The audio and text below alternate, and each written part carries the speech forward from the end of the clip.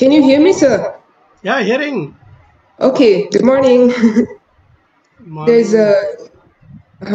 There is some problem with Dr. Zohan Moya's audio. Okay. You will not be able to, yeah, but I'll be chairing the event, so hopefully there shouldn't be any problem.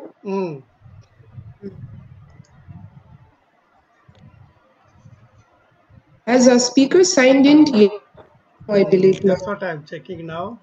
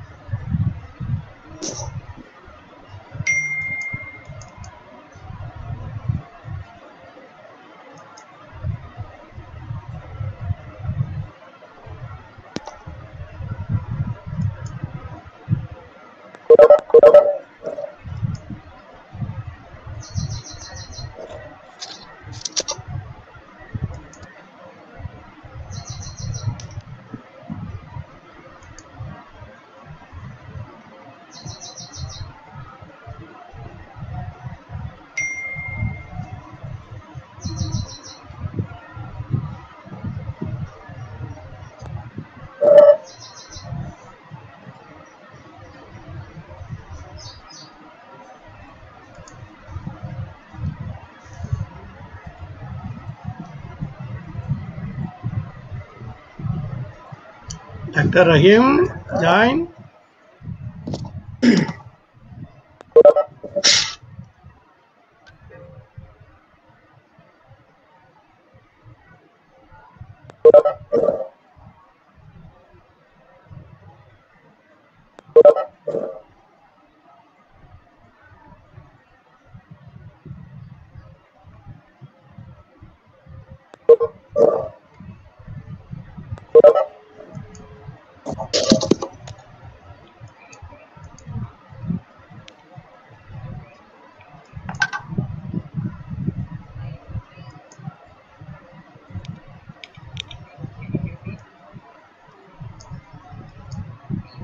I don't think he has joined us yet. No, I'm not not yet. able to find him. Rahim, have you joined?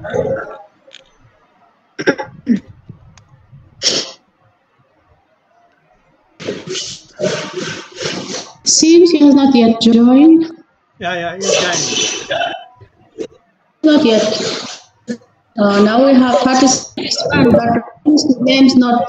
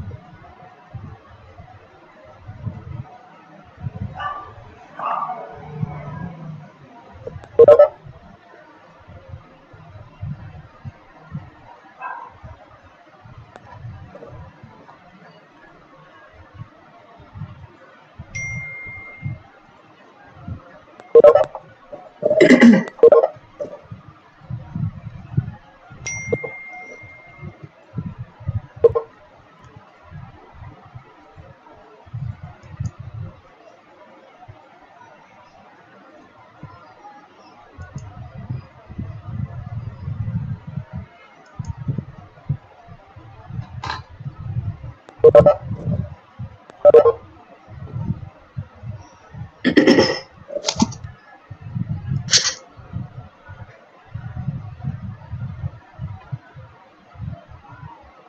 believe Dr. Rahim has signed in. Signed in.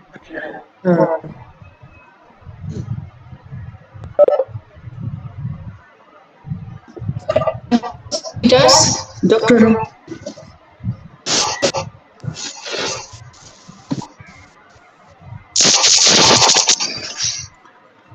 Dr. Rahim, good morning.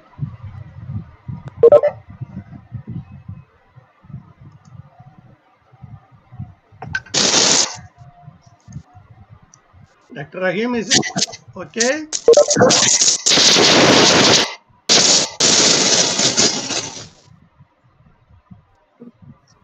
Dr. Rahim?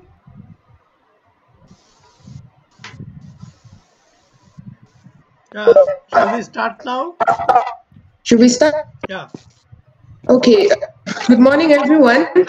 Welcome for this Saturday weekly lecture organized by Asia Pacific School Psychology Association.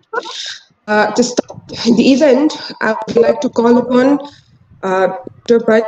Lingam to give his presidential address as well as introduce the speaker for today. Thank you. Today, in our midst, Dr. Rahim Kamaluddin is here. He is faculty of UKM, Malaysia, the National University of Malaysia.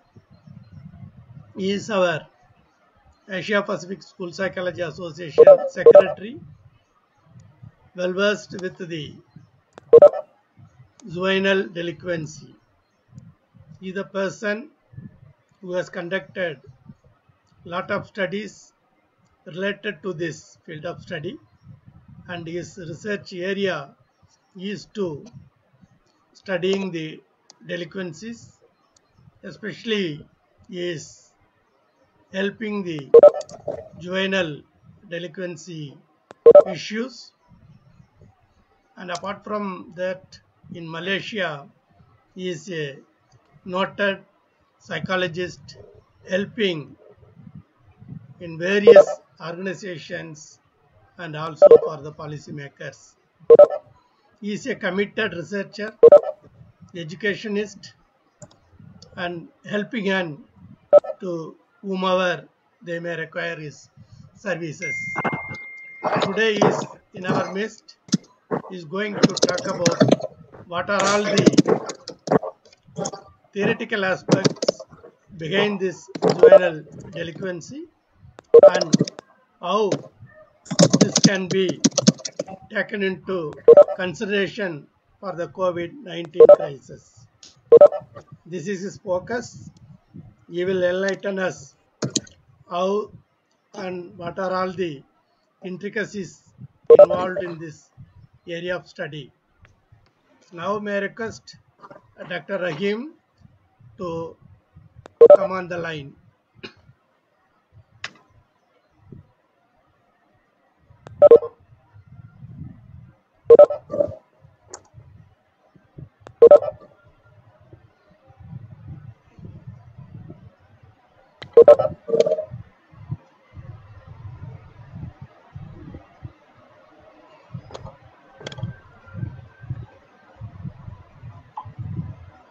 Yes, Dr. Well, friends, this Asia Pacific is still able to connect due to some technical issues. Another few minutes he will be with us. Dr. Rahim, you can join with us. Till the time you have to understand what is this Asia Pacific School Psychology Association. We have Indian School Psychology Association in India. Likewise, Sri Lanka is having a association, Sri Lankan School Psychology Association. In Nepal, the School of Psychologists Association, and Bangladesh School Psychology Society, and likewise in other countries too, having the Psychology Association for taking care of the children.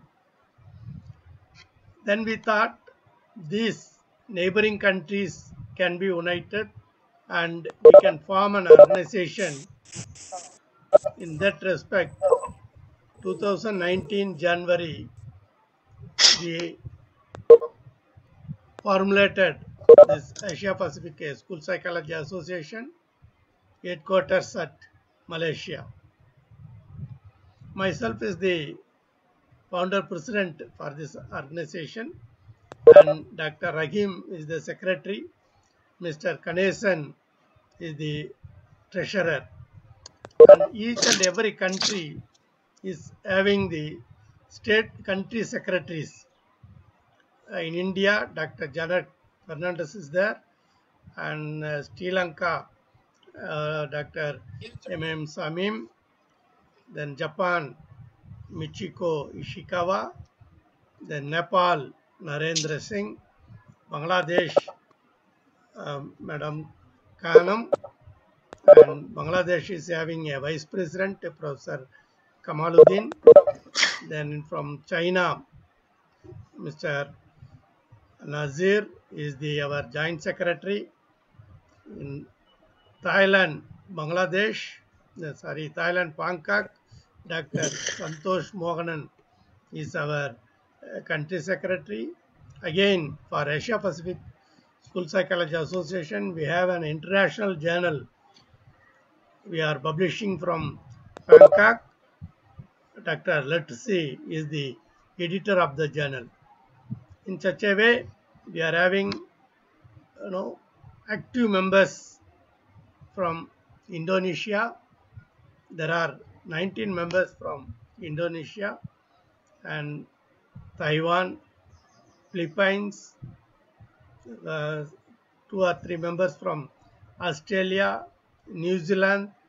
Like that, it spreads over more than 200 active members in this organization. Based on this foundation, we are able to conduct our first international conference in the early 2020, before the COVID-19 crisis. We are able to conduct the conference in Sri Lanka, Colombo, with the help of National Institute of Education, Colombo. Dr. Rahim is here. Rahim, you are able to talk?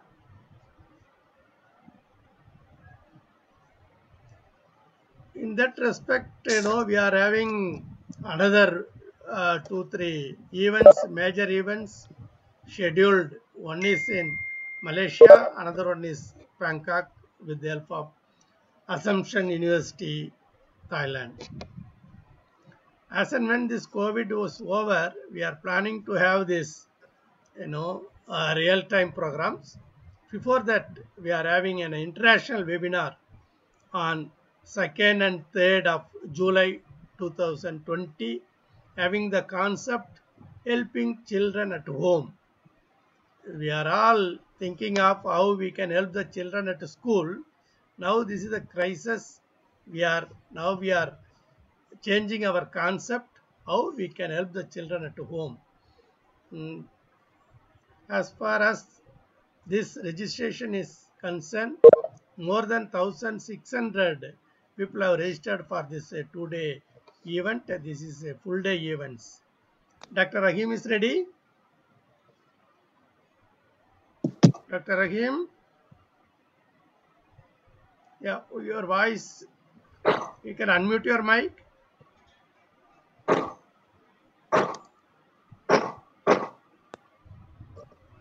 Yeah.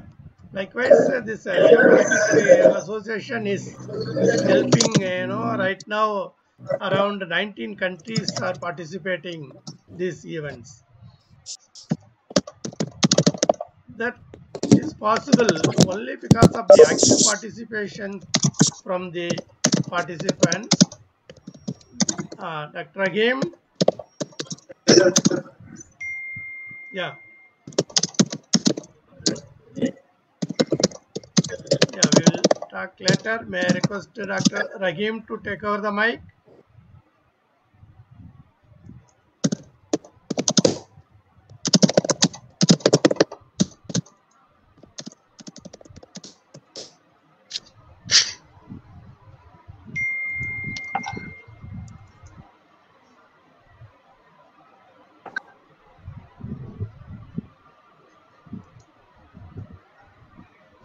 Is it okay, Rahim? Yeah, please proceed.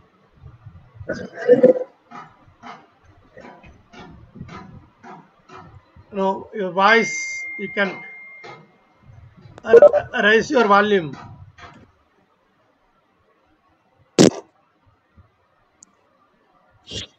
Okay, am I audible now? Yeah, audible. Yeah, Audible. yeah. Proceed. Okay. So I'm extremely sorry because I have to use my handphone because suddenly I couldn't connect my laptop with bags. So sorry for that. So I will send the PPT slide to the to our president, Dr. Prof. Ramalingam, to share with all the. And today I am going to talk about juvenile delinquency, juvenile delinquency, and this field, this topic is much related. This is very much related to school psychology, because as a teacher, as a school psychologist, we often encounter students with some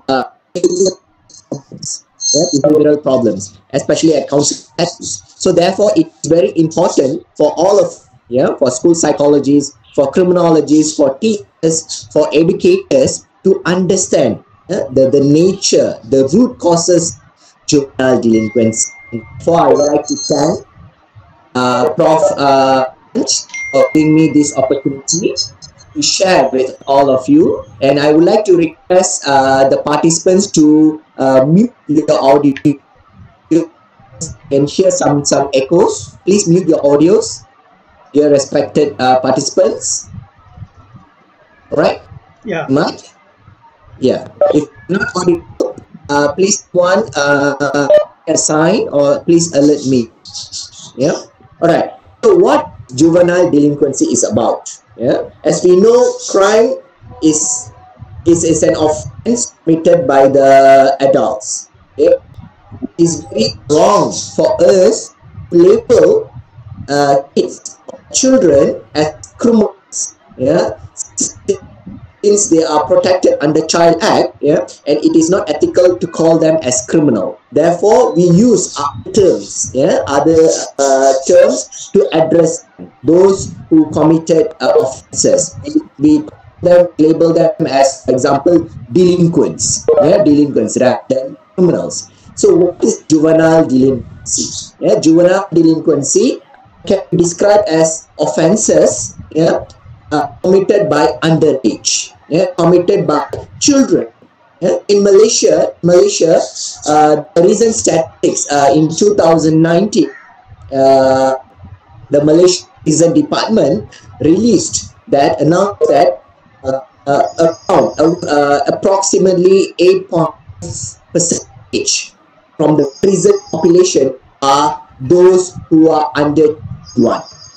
8.5 approximately.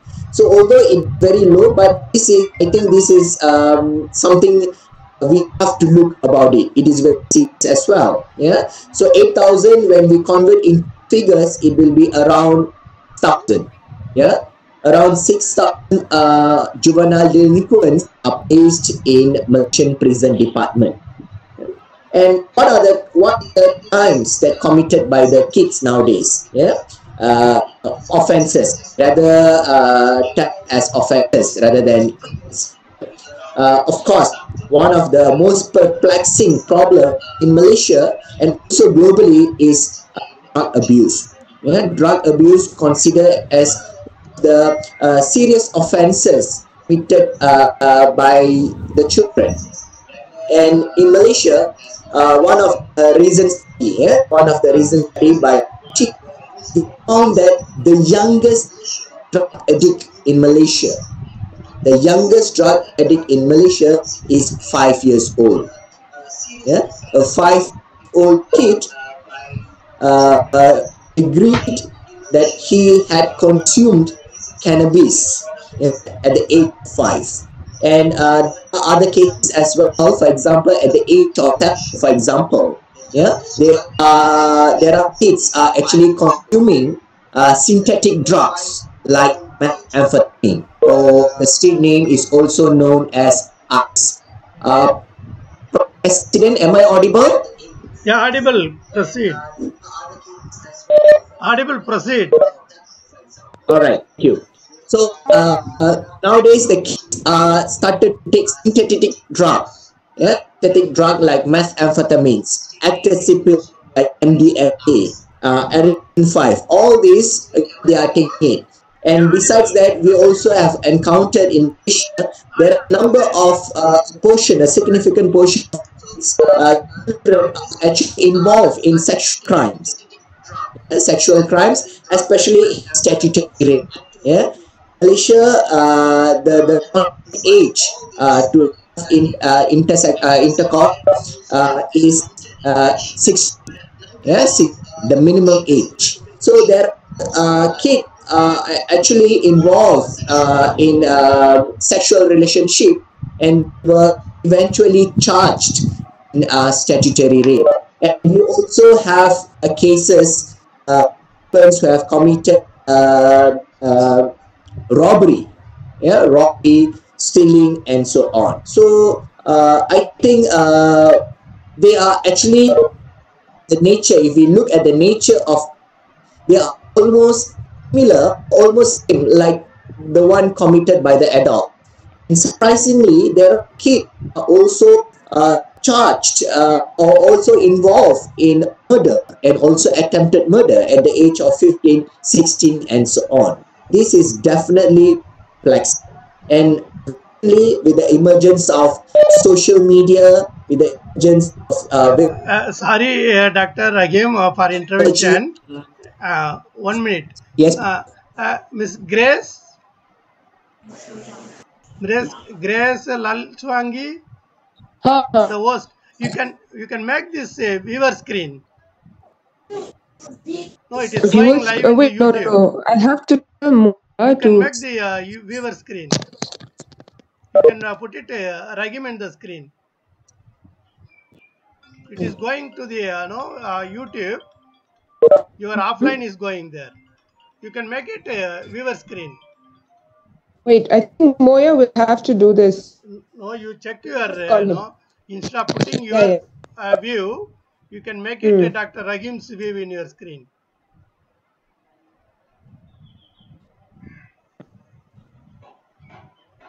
Is it clear?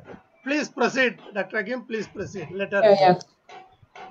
Thank you, Prof. Thank you, Prof. So now, all right, to those conventional offenses, for example, what I meant as drug abuse, sexual crime, snatch, theft, and so on.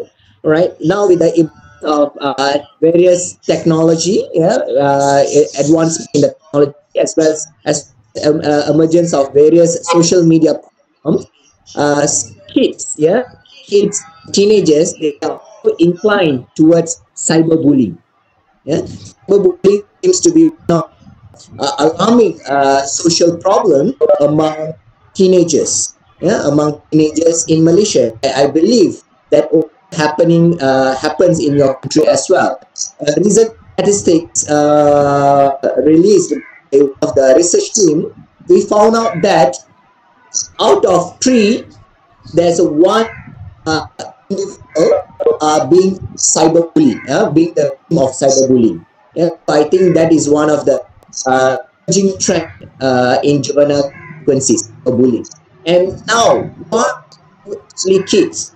Why these children involved in crime or involved in offenses, like, for example, theft, involved in gangs, drug trafficking, drug abuse? Why? So as sociologists, as a psychologist, as teacher, educators, we need to understand the theoretical background. The theoretical background. What made a child to involve in juvenile delinquency? Therefore, I would like to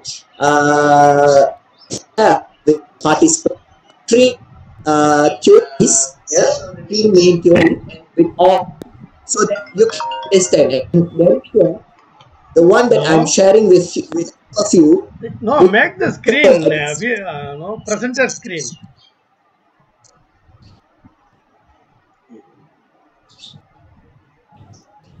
Yeah, you can make this a presenter screen. In the YouTube, you are going your You can proceed, Dr. Rahim. your screen All blank. right. So Some okay. GL is going. I'm going to explain You can make it explain a the viewer screen. theoretical background. It is very essential for all of us He to is presenting. understand No, why his screen has to a come. child involved in In the juvenile view column, you delinquency, can why check and he see. or she is involved in crime. Yeah, thank you. So this is actually one of the prominent theory criminology, but I think it would be suitable for all of us to understand. Yeah, to get to know in detail about theory. This theory is known as social structure theory. Yeah, social structure theory. And under this structure theory, there are actually three theories that I'm going to explain. Yeah. The first one is social disorganization theory. First one is social disorganization theory. The second one, strain theory. Strain theory. The third one is cultural deviance theory. Yeah. So this theory is actually applicable to most of the offenses committed by juvenile delinquents. And later, after this presentation, I will email this to our இது president. எல்லாத்தையும் நம்மகிட்ட Our president can share these notes அந்த with இதுல you. The first is social disorganization theory. Yeah, in this social disorganization theory, it is more about the neighborhood. This theory, social disorganization theory, it explains the condition of the neighborhood. Precisely deteriorated neighborhood. For example, I would like to make it as a case study so that it will be very easy for all of you to understand, to grab the gist of this theory. For example, Ramu. We just kid Ramu. Yeah, Ramu is brought up by in a neighborhood, right, which surrounding neighborhood with deteriorate infrastructure, very high rate unemployment, very low level of social control. Yeah, there is a very poor social control in neighborhood. If, for example, if people throw any rubbish, no one is there to voice out. If someone fighting, if a group of fighting each other, there is no one to actually to stop them. So that is what we call as poor social control. Yeah? So when Ramu raised up, when Ramu is brought up in this type of situation, yeah, in this type of condition, yeah, whatever that he is seeing, all right, it will be part of his knowledge. As from the psychological and sociological theory is a of learning theory, right? That he observes, for example, there in that environment, there are drug trafficking, for example, activities are going on. So Singapore, he is observing all this.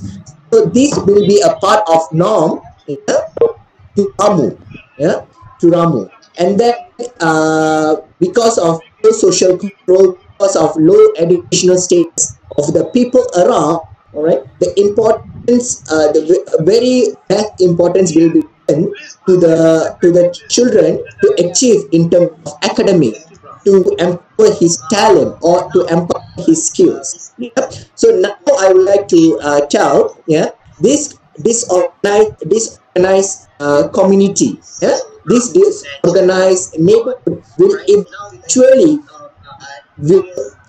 inculcate anti-social behavior in Ramu if there is no protective factor for it, or if there is no intervention given to Ramu. Yeah, what are the protective factors? For example, parenting style. If although Ramu is raised in a very disorganized community or disorganized neighborhood, but most parents are the one giving importance to education. For example, giving for example, they are actually following authoritarian parenting styles. For example, good parenting style, so that can protect Ramu from engaging in antisocial activities. But if there's no protective factors, Ramu is placed in this disorganized community. Ramu most probably will turn into a juvenile delinquent one day. Yeah. So these are indicators that I have from my PowerPoint. First is, of course, the community is in social disorganization theory. The community is seen or is characterized as disorganized. Yeah, that is one. Second, there is breakdown in social control. There is no one to control each other. There is no moral values. There are no moral values followed by the people around. Yeah? And there are high level of school dropouts since they are not giving priority importance to education. Yeah, and then level of unemployment, yeah? And deteriorating infrastructure, and of course single parent families, as well as the prevalence of domestic violence is very high over there. So this is what we characterize as disorganized neighborhood or organized community, organized society. Yeah, so this is the first theory. Yeah? And then the second theory I would like to all of you is strain theory. Yeah, so all these three theories under the roof of social structure theory. The first one was social disorganization, as I explained. All right, the key part is the neighborhood is depleted, the infrastructure is deteriorated, poor social control, of unemployment, high level of education dropouts, school dropouts, high prevalence of domestic violence, and so on. This is the first one. Yeah. So I hope all of you are with me. Yeah. The second one is strain theory. Yes, strain theory. Yeah, strain. What we can, in other words, in layman context, strain is some negative emotional states. Yeah, negative emotional state. Yeah? Now I will explain. Now Ramu, the one. This is a continuation. Ramu, who is brought up in disorganized society, community, right? So, as a person, Ramu is definitely has his own goals. Am I right? As a person, all of us, yeah, either we are uneducated, whether we are uneducated, all of us has some aims in our life, right? The aim could be education, achieve high level of education. The aim could be wealth. The aim could be health, have good health status. The aim could be yeah. Everyone has aim in their own life. Similarly, the same thing goes to Ramu. Ramu also has goals in his life. All right, and definitely people, teenagers or children raised in this disorganized neighborhood, definitely their aim will be what? Wealth, money. Right or not? Okay, they want to go for money. They want to be rich, and secondly, they want to be someone who has power. They want people to recognize them as a person. They want people to respect them. Yeah. So these are the goals, the normal common goals of people like Ramu, yeah, who raised in a disorganized group. But when Ramu reach his, for example, he reach his adolescent stage. Yeah, Ramu from the kids who reach at the adolescent stage, so he wants to achieve his goals, his aims. But now there is no much opportunity for Ramu to achieve that particular goals. Am I right or not? For example, if we want to be rich, for example, like us, like me, for example, I want to build a big house. So I know with the education I have, with the skill I have, I can get some good job, and eventually I can some money and I can buy a house. Am I?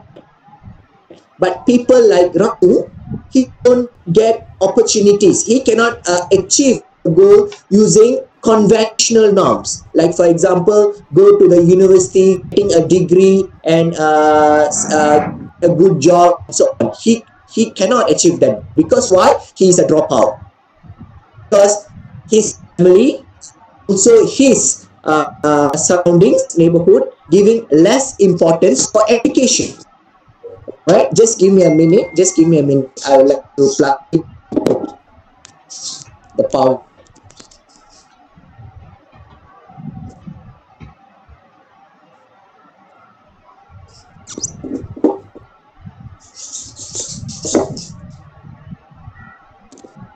All right, I'm back. Right? Am I audible? Is it all right? Yes. All right. Thank you, Miss. Okay. Now, where I stop? Okay. Now, Ramu, who is dropped out. All right. Primary, right? He goes to adolescent stage. He wants to achieve those aims. He wants people look at him. He wants surrounding people, right, respect him. He wants to buy a big car. He wants to buy a big house. He wants to have a lot of money. So that is his goal. But he understands he cannot get a good job because he is not educationally qualified. He has no skills, no talent because the family and the environment, all right, the people are giving less important in empowerment, talent empowerment, right? So when he realized, when Ramu realized that he cannot be like others, all right? He cannot get a good job just others.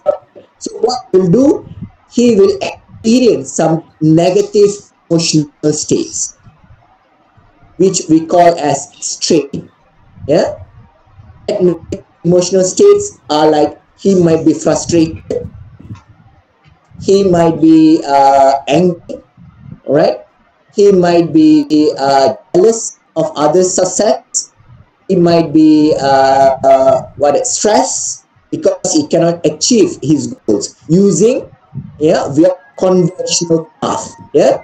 Conventional journey, like go to the university, get a good in a degree, getting a good job, and so on. So now, when he experienced the negative emotional states, and at the same time, he don't want to give up on goal. He still wants to look at him. He still wants to own a house. Right? He realized that he cannot achieve using conventional pathway. So what he do, all right? Ramu take alternative pathway, all right? Call that as NB, alternative pathway.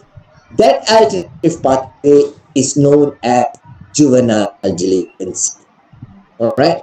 That alternative pathway is known as criminal pathway, more like a shortcut, more like a shortcut. So therefore, Ramu, since he cannot achieve his goals, he cannot have money.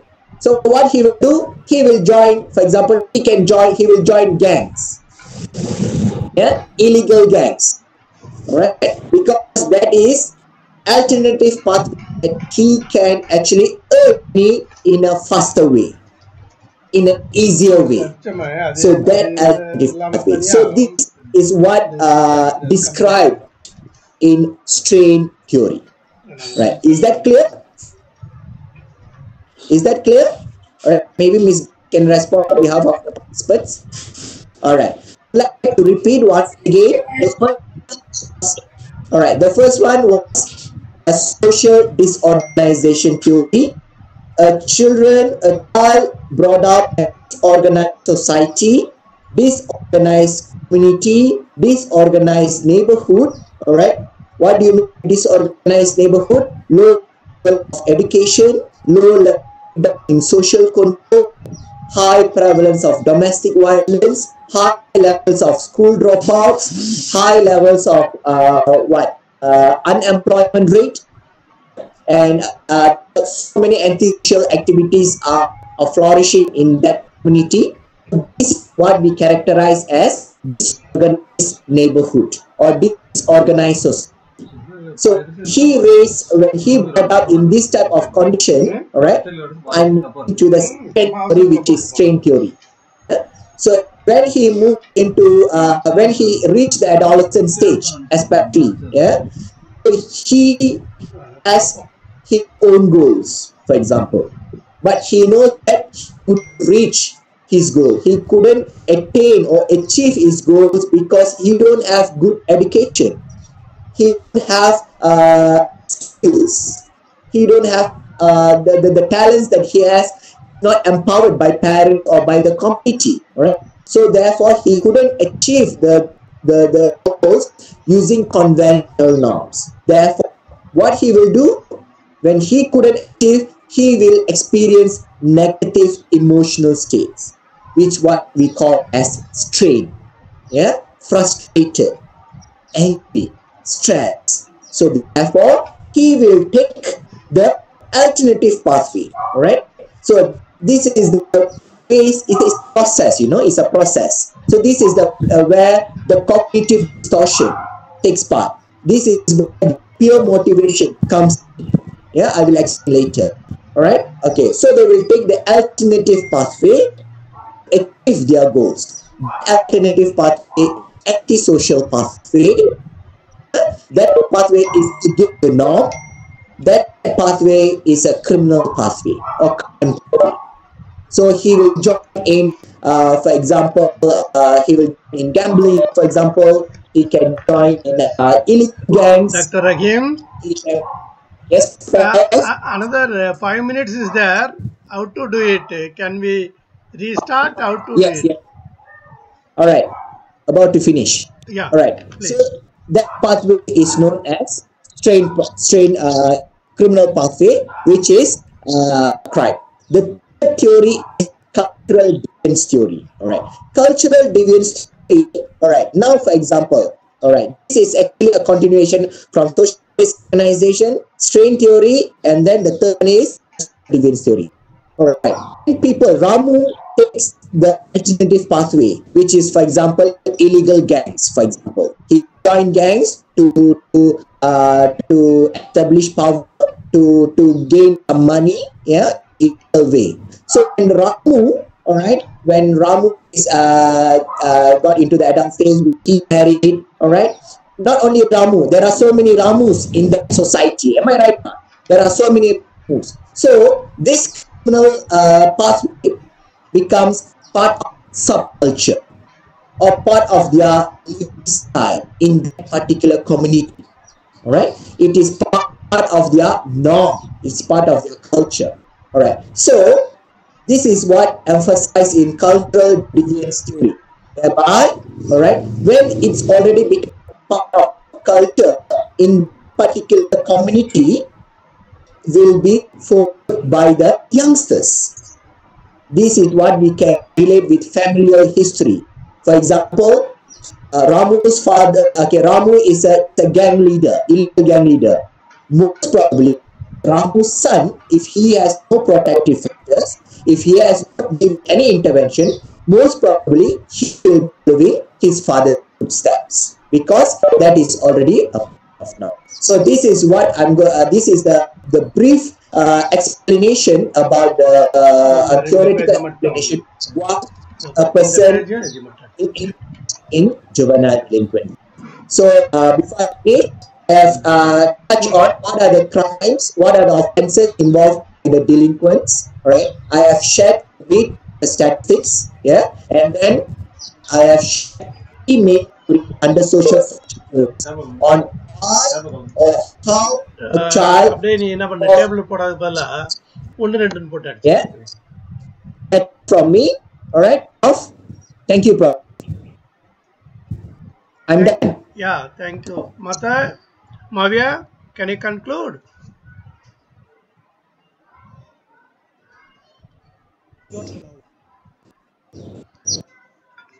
Yeah.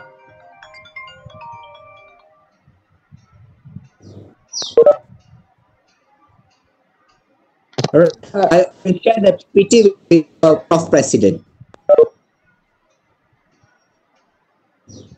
Hello, sir. Hello. Yeah, thank you, friends. There is no time for today for the question hour. If you have any questions, you can send by WhatsApp so that Dr. Rahim is able to answer. Now we are running short of time. Sir. With this, we are closing today's session. Whomever having the questions, you can chat with our WhatsApp or email. Thank you very much for joining with us. Thank you, Dr. Rahim. You have nicely explained the things with an example. And this is, Thank you. very much need of the hour so that the others can also learn. They can also collaborate with you. Whatever the issues they may come across, that you can very well help them. The response is very huge. 111 people have joined in this WebEx, and more than 200 people are watching with YouTube. Today we experimented with YouTube. It was so successful. In future programs, we can go n number of people. That way, thank you very much.